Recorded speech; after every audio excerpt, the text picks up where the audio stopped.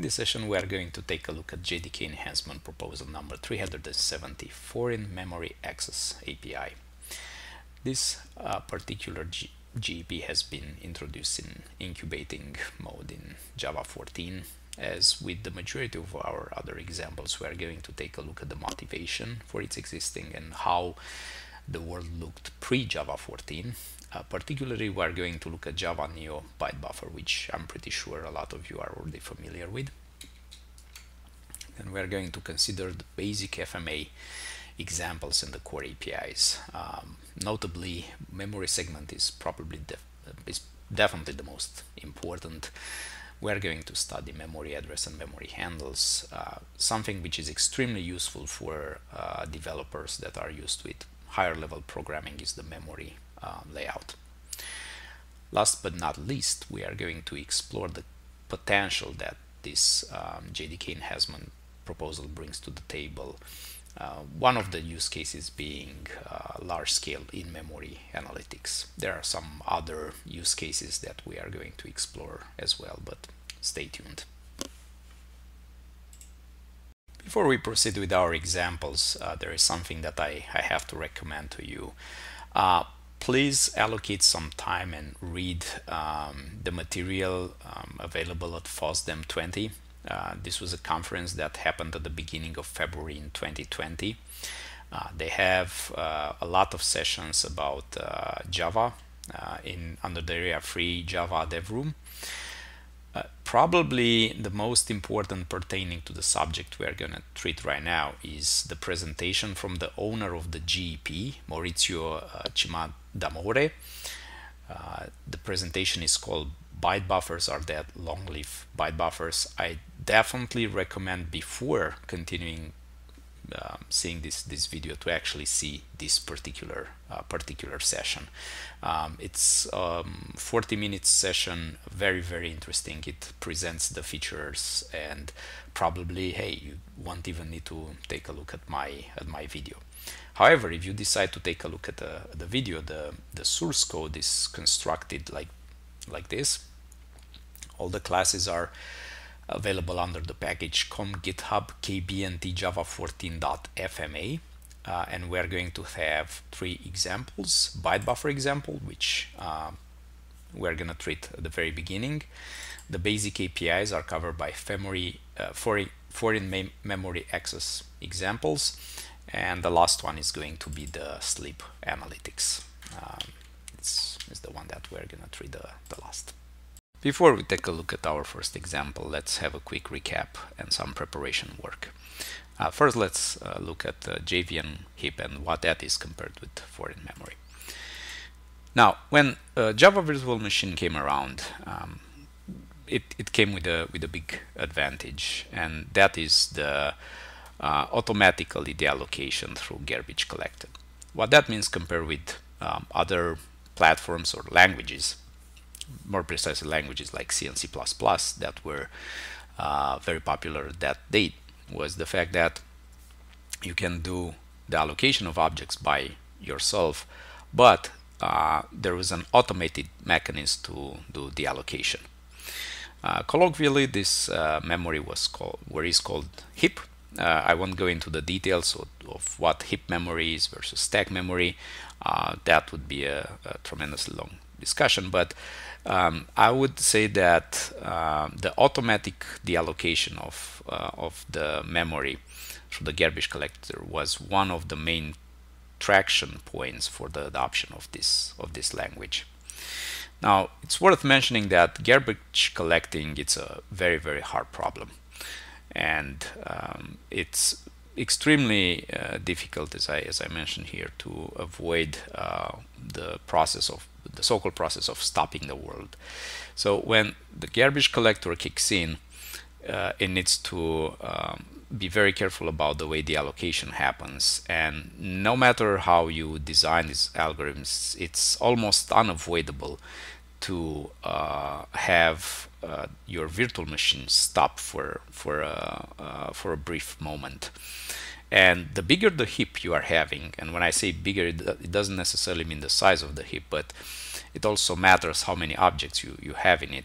the bigger the problem and the more difficult for this garbage collecting algorithm is going to be to release the memory. So throughout the years, the JVM designers thought of the idea, well, can we avoid this garbage collecting for large heaps? Is it something that can be done? And one idea that was introduced in Java 1.4 was to store some information, or to allow storage of certain information in a memory which is outside the heap, essentially outside of the Java virtual machine memory, right? And that's called the foreign memory. One option that was introduced in Java 1.4 was the so-called ByteBuffer, or java.nio.ByteBuffer API. We're going to take a look at it immediately. I just wanted to mention that in this example, the script to run it is run foreign memory access.shell. What you will need to specify as a parameter for the amount of memory we want to allocate here is this -xx max direct memory size, which in our case is going to be 12 gigabytes. That is the maximum. Also, as a preparation, I'm going to use here a popular tool for processor memory and general resource monitoring, which is called HTOP. It's available on the majority of the Linux distributions. What this shows essentially is, in pretty simple terms, I have 4 cores on the machine that I'm doing this demo from, and my total amount of memory is 16 gigabytes that you see here. Now, as you can see, I have quite a large amount of space available. It's only 2.74 gigabytes occupied at this moment, so there is enough room for me to allocate a lot of memory. One other tool that we are going to use, and is also very popular, is the JConsole. So we are going to use JConsole to monitor the heap for the example that I'm introducing. Now let's look at the example itself. So what we are going to do here is allocate 4 times byte buffers of size integer max value. One of the first limitations of byte buffers, the API that has been introduced in 1.4, is the fact that you cannot allocate more than 2 gigabytes. Imagine we want to store into our memory a byte for every individual on this planet. We will need 7.7 billion bytes, roughly, right? And we cannot simply have a byte buffer that has that size. The API would not permit. The other limitation with this API is the fact that if you want to do the deallocation of the memory, you'll need to first get rid of all your references to the byte buffers, so that the garbage collector, when kicking in, will get rid of, or will deallocate the external memory, and that is outside your control. So with these 2 limitations, we are going to look at the newer APIs that are being introduced, which are more generous to us as developers. So without further ado, let's try to run this example. As I said, we allocate 4 times the maximum size of that a byte buffer can take. Then we are actually going to wait for the allocation, and then force the deallocation, invoking the garbage collector. So we still have plenty of room to expand on our memory utilization. Let's go ahead and just run the example. So I'm just gonna go ahead and start it with my script. While it's gonna run, I'm just gonna monitor the processors here. So as you can see, suddenly the memory got filled up to 10 gigabytes, and now we are in a state where the output says buffers allocated. Now type enter to deallocate and garbage collect. So before going ahead and doing that, let's look at the JVM using Java console. See what is the size of the heap. So I'm going to connect to my application, which is this one over here, com github kbnt java 14 fma bytebuffer example. Yeah, I'm gonna be okay with an insecure connection. And as you can see, the heap utilization is actually less than 15 megabytes. Let me make this smaller so the graph is clearer. Also, if we take a look at the utilization in this space, you'd see the same effect. So all the memory that we allocated is outside of heap.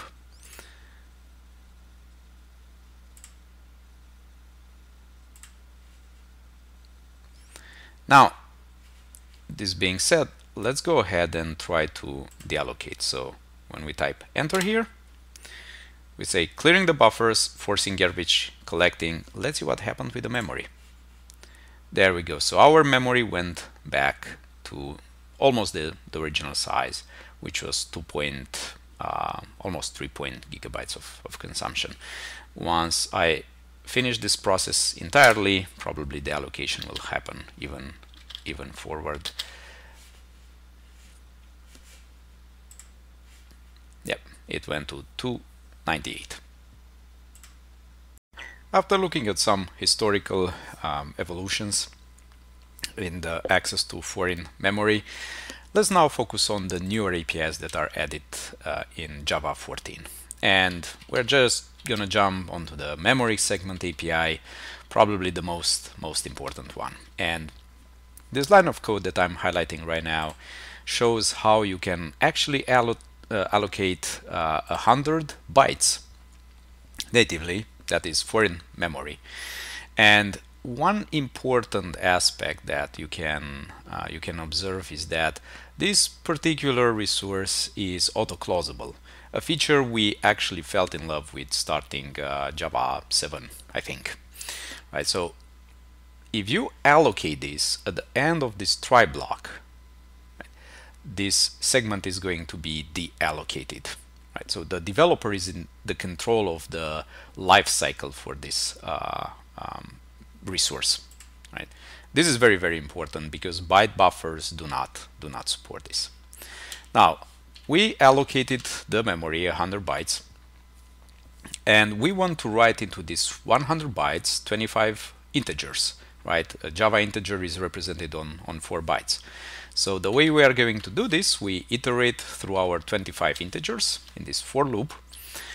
We are going to use an API called varhandle. By the way, varhandles have been introduced in Java 9. It is not the purpose of this particular video to address varhandles, but hey, if you are interested in the details of this, leave a comment and I can make a dedicated video to varhandles. And here, using this API, we are going to set the value at the address, which is the base address, and we are going to do all the time this computation, like what is the offset where we actually want to write, right? And we are going to put the integer value right there. Note that in order to access memory within the memory segment, there is another API which is called memory address, which effectively gets you a reference to a memory zone into this memory segment. I won't go too deep into the math of calculating the offsets. It's pretty intuitive. Again, you have 4 bytes per integer. We keep shifting 4 bytes till we write all the array into the 100 bytes. Now, to make the example more compelling, because I wanted to stay away as much as possible from slides, what I'm going to do is write the content of this byte buffer into a file. This is the piece of code that I'm highlighting right now, and we are going to analyze the content of the file. I think it's much more compelling and much easier to actually understand. So without further ado, let's go ahead and run our example. There is an important output line that I added. We are interested to see what is the byte ordering on this particular machine, and you can see we use a little endian. This means that the most significant byte in that integer will come last, right? So expect to see the least significant byte the first. Now let's open the content of this file that we just wrote. So I'm gonna use a tool called hex editor. Oh, that's a mouthful. And let's take a look at it. All right, for convenience, I arranged the line of this editor to be 4 bytes, so we have a precise alignment when we read the information. So as you can see, at offset 0, we wrote our first byte, which is actually value 0. I'm not sure if the font is large enough, but trust me, this is 0. And then as we can progress, you can see that we have 1, 2, 3, and so on and so forth till we get to number 24, which is the last integer we wanted to write. The upcoming examples are going to use the same pattern to make the point. The upcoming example is a slight variation of the previous one. It comes with 2 important differences though.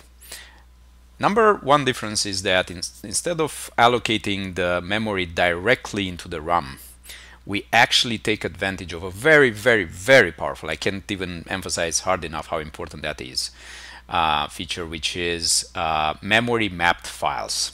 So we are going to sort of write into the random access memory of our system, but that content is going to be automatically synchronized with the file by the operating system itself. And this is very, very powerful, as I mentioned earlier. The next one is, instead of doing the math that you saw in the previous example, where we were doing all the calculation, right, with the offset, we are going to enhance a little bit, and we are going to specify 2 coordinates into the var handle instead of a single one. And those 2 coordinates are going to be the base address and the sort of index where we want to write that integer. So let's take a closer look at the example, and I'm going to focus, for the sake of time, just on the important lines and the differences in the example. So as I said, number 1, the memory segment that we observe here is, instead of being allocated directly from memory, we map it from a path.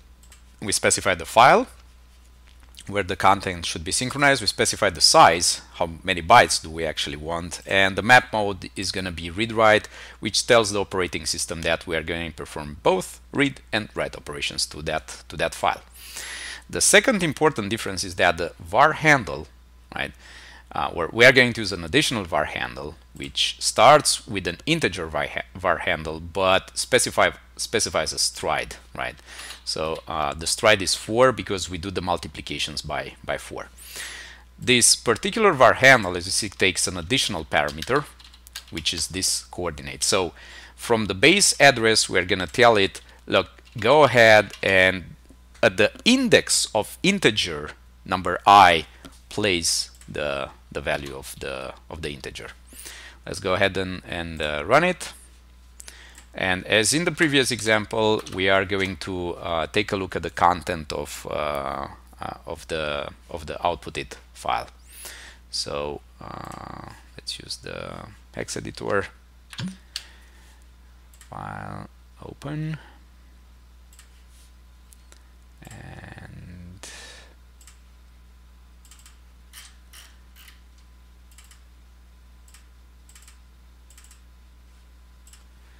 the output, as you observe, is identical with what we produced earlier. Starts at 0 and goes up to 24. As we will see in a bit, doing all these calculations for memory addresses and offsets, it's a complicated business. Not impossible, but quite tedious for a developer to do. So the designers of the APIs introduced an extra utility for us, the developers, called memory layout. With memory layouts, you can actually line out how essentially the pattern of the memory you are going to use looks like. So exactly the examples we had previously, we are gonna rewrite them using this memory layout. And again, this is code inspired from the GEP code base itself. So if you take a look at this memory layout sequence, right, of this API, we create a sequence, right? We specify the number of elements in that sequence, and what is the layout of the sequence itself. So what we are going to put here is 32 bits, which is again the integer, right? Representation in Java, the int representation, using the native order. We've seen earlier that we are using a little endian, but that should not matter. So again, 32 bits taken 25 times, and from this memory layout we actually derive the var handle that we are going to use as writing. I'm gonna write this. I'm gonna run this example, but don't expect any output differently than what we've seen so far. That's why we are not going to even take a look anymore at this produced file. You can do this if you run the example by yourself. So compile and run. Yeah, again, this is going to be the file where the output is going to be, and that would be your sort of homework if you want to analyze it. To be able to go deeper into the memory layout APIs and the capabilities they offer, I constructed an example that follows this logic. We want to have in memory an association between the social security numbers and the credit scores. For the guys watching this video that are not living in United States, in plain terms, the social security number represents your identification number issued by your government, and the credit score is a number between 0 and I think it's 150 or something like that, that represents how good are you in essentially paying off your debt in case you have debt. Right? It's a much more complex story than this, but let's keep it simple. So I'm going to define here a memory layout, which is a structure, right? The structure consists, as I said, of the social security number and the credit score. Now, the social security number is an array of characters. It has 9 characters, right? That's the definition. All the SSNs in United States are following that pattern. So what we want to represent here is a sequence of 9 characters. As you can see, I am defining the sequence, starting from value bits equal to the character size, right? Now, ask yourself, or you can think about it, the character size for Java is 16 bits, so or 2 bytes. So we are watching at using 18 bytes of memory. Now, the integer, as in the previous examples, we all know it's 4 bytes, right? Now we want to put or place into the memory 100 of such instances of this structure. So we are going to create another memory layout that is derived from the structure we just defined, and that memory layout is going to be a sequence. In order to access the content, we are going to define 2 handles. One is for the social security number and the other one is for the credit score. And as you can see, the handles are defined as, for the SSN, we base ourselves on the character class. Then we refer the first sequence element, which is from the SSN credit. Then we point ourselves to the group element called SSN, which we define up here. So again, you can name actually in a structure those, let's say, children layouts. Okay, and then we go one level deeper, which is the sequence element here. Remember, this was a 9 sequence element. For the var handle that is associated to the credit score, the situation is a little bit simpler. We just base ourselves on an int class. We refer to the path element, the sequence element from the SSN credit array, and then we just point to the group define over here. Okay. As in the previous examples, I'm going to map from a path. Right, so whatever we are going to write into memory here is going to be automatically flushed to the hard drive, and we are going to analyze that content. So in the example, we are going to have again a try block where we allocate the segment. We start with the base address, and then we are going to iterate through the number of elements, right? Remember, we have 100 such key value pairs, if you will.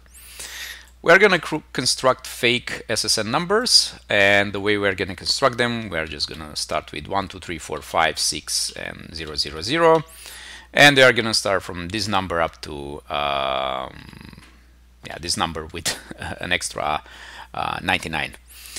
And then we are going to set the characters, right, at the coordinates that we mentioned here. Remember, we leverage SSN handles. We specify 3 coordinates in this case, right? First one is the base memory address, right? The second one is the index in the array we are at, and the third one, the third coordinate, is the index of the character, right? So unfortunately, this is a little bit too, or not too low level, but it's low level operation because we are going to write it character by character, right? For the credit score handle, the situation is much easier. It's practically what we observed in the previous example. So without any further ado, let's go ahead and run the example.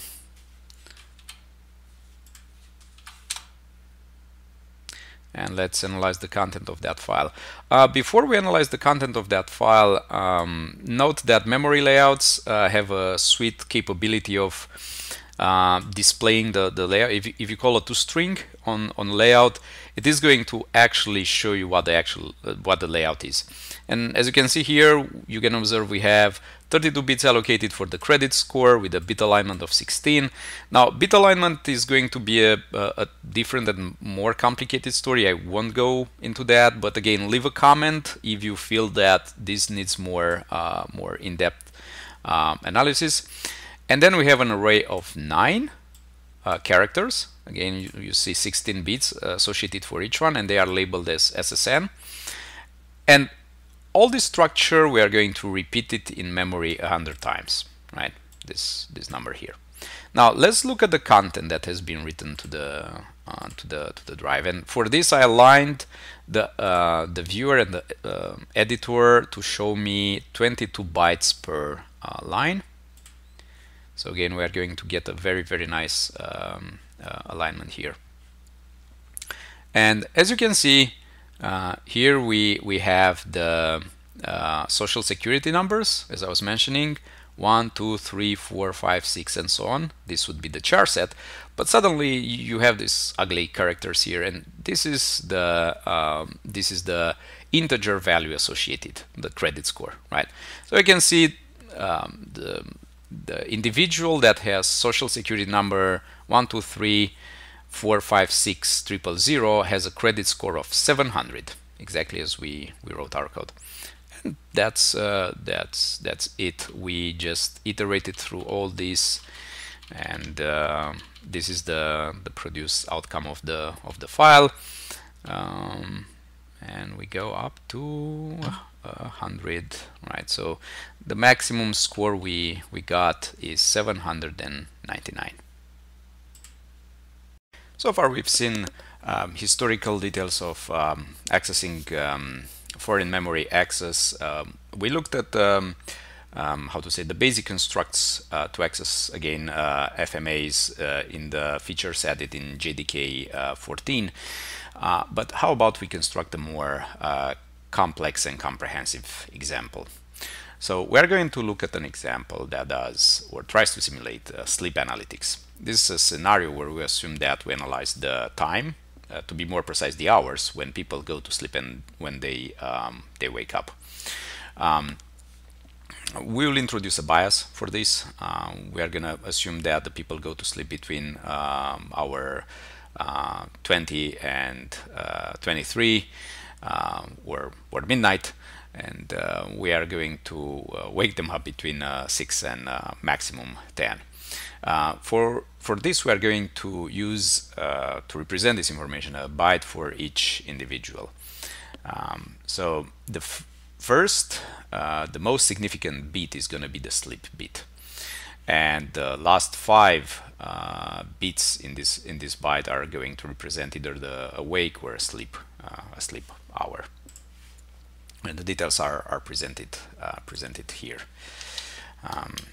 Now, in order to do this analytics or simulate this case, we are going to start two threads. One thread is going to populate the memory that we have with random data. Right? We are going to alternate for each individual the awake asleep mode, and we are going to randomize through these hours that we pre-selected here, just for the simulation purpose. The second thread is going to be a thread that will continuously do scanning of this memory zone with the purpose of gathering statistics. We are going to take a look at the code in a bit. Now, having this scenario, we are going to split into two subcases. The first one is going to be in-memory large data analytics, where we essentially keep all the information that we have about the population on the planet, 7.7 billion people, in memory. That means we are going to allocate 7.7 billion bytes. That is going to lead to 7.7 gigabytes in our memory, in memory, right? So we are going to use pure random access memory. The second scenario leverages exactly the same code, but we are gonna twist it to showcase potential database simulation. So let's assume that we want to write database software that actually captures this information into a file. So for this, you'll see how easy it is to leverage or to use memory map files to run exactly the same scenario. I arranged this scenario in such a way that it's going to run about 3 minutes. It's going to simulate the analytics, and in that time we are going to take a look at the code base. As you can see right now on my computer, the processors are fairly relaxed. Memory utilization is 3.2.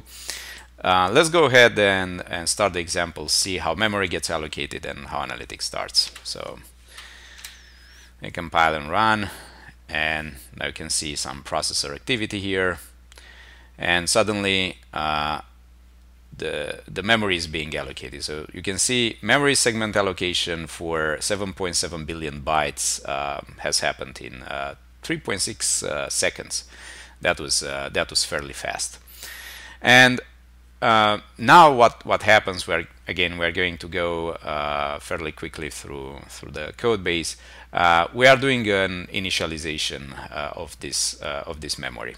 So let's take a look at it. As I was explaining, first we do an initialize, which is we are going to allocate allocate the memory. That was the step that we actually saw earlier. The memory segment has been allocated. Now we are going to do a pre-population, and we are going to alternate each byte. The individual represented by that byte is going to be either awake or asleep. And yeah, this phase is still going on. We didn't see anything in the output yet. So it's probably going to take a while. After this happens, we are going to start 3 threads. And number 1 thread is this data gathering here, where we actually gonna populate the memory in a sequential manner and continuously with hours when people wake up and when people go to sleep. The flip state here is the code that does the byte transformation. In parallel with this thread of execution, we are going to have a thread that gathers the analytics. Right. So this thread leverages the same memory segment. You can see we start from the original memory segment, we acquire it, and we are going to use it as in the read-only mode. So any attempt to write code into this memory is going to fail. Let's see in the meantime what is happening with our code. Okay, well, what you can see here is the data has been pre-populated in 81 seconds.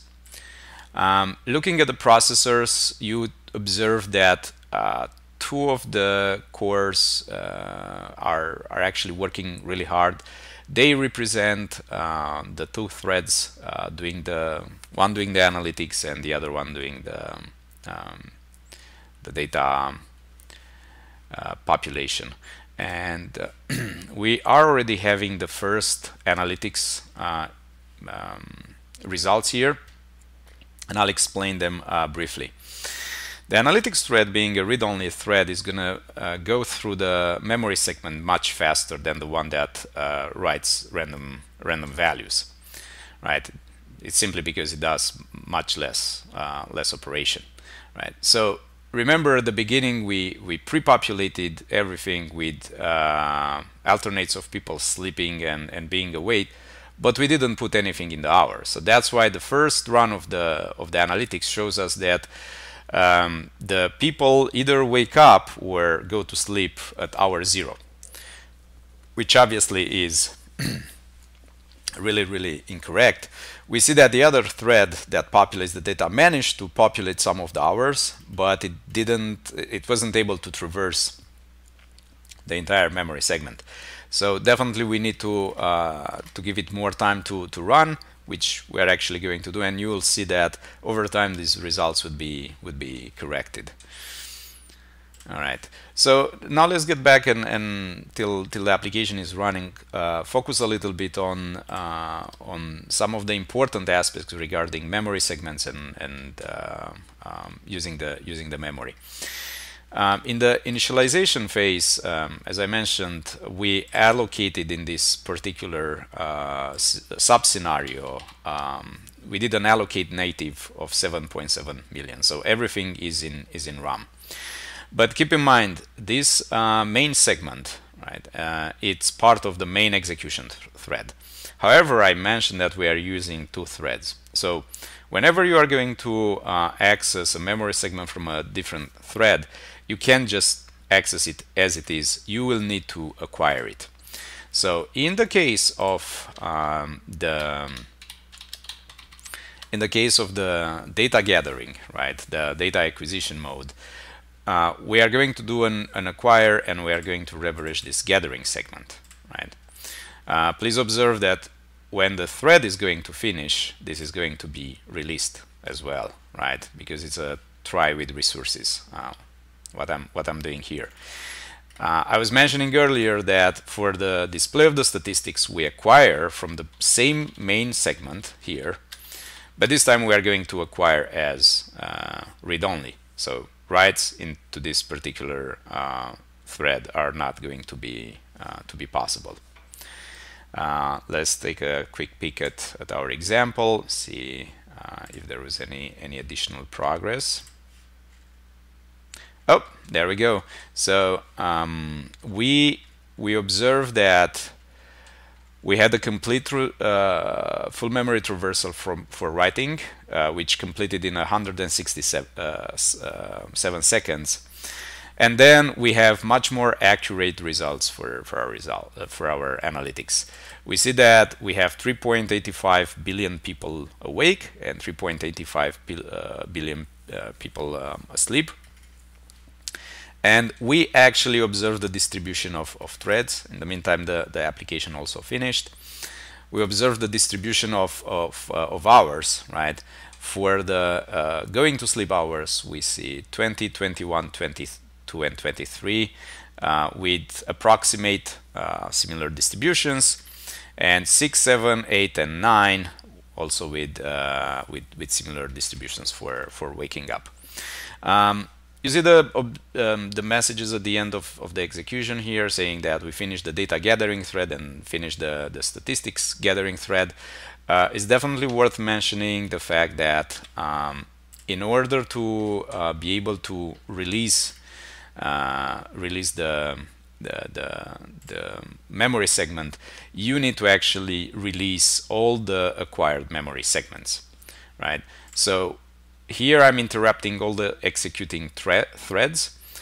If you take a look at the code, whenever I'm interrupting them, let's actually do that. Whenever I'm interrupting them, the execution is going to finish, which will lead to these triad resources being completed, which, as I said, in turn will means that the gathering segment and the stat segment, two segments that we acquired, are going to get automatically closed. Now I give a brief time for the threads to do a clean shutdown, and then we actually close the main segment. And that was the example for the in-memory analytics. Let's look at the next one, which is going to be a simulation of the database. For this case, we are going to comment the lines where we do actually the 7.7 billion bytes allocation. We're going to also decrease the execution time, and we're going to flip from memory mode, right, to MMF mode. So let's take these 3 lines, comment them out, and uncomment these ones. All right, so we are going to just use a million. No, actually, it's going to be 10 million individuals for our study. Mode is going to be MMF, and the execution time is going to be much shorter. It's going to be about 10 seconds. So let's go ahead and run the example. As you will see in the output, the example is going to run much faster because we use much smaller memory. Let's let it finish. As I said, it's going to take about 10 seconds. So we are done. Statistic-wise, is no different than the previous one. We follow, we have almost the same distributions for the hours. Clearly, we talk about 5 million people that are asleep and 5 million that are awake. Much smaller population. But what is the big difference between the previous example is the way we actually allocated the memory segment. So in our previous case, we didn't allocate native. However, in the memory map files case, we are going to persist our memory into a file. We are going to call this file sleep database. So the memory segment is obtained by mapping from that file. We're using the map from path API. Now, keep in mind, when we close the segment, the operating system will probably finalize writing everything to the database as well. We do not know. We cannot control when the operating system does that throughout the execution. It probably does best effort. But when we close it, we expect to have a consistent a file which is consistent with the content of the memory. So let's go ahead and take a look at that file. So I'm going to open the sleepdb, and this is the content of the file. As you can see, the file is reported here 9.5 megabytes. Right? We just said 10 million bytes, and in the file you see a sign which tells us that the synchronization happened correctly between memory and file. You see this alternate between nines and zeros here, which tells us that the most significant bit has been -1 actually 1 or 0. Right? In the 8-bit representation, this 94 means -108. Next value is going to be clearly 7. Then we took another negative value, which was -107, and so on and so forth. Right? So we talk about this alternate. But again, very important is the fact that we converted our in-memory analytics case into a case where we can actually persist the data that we receive. So if you want, we sort of managed to construct a primitive database. This was a fairly long video.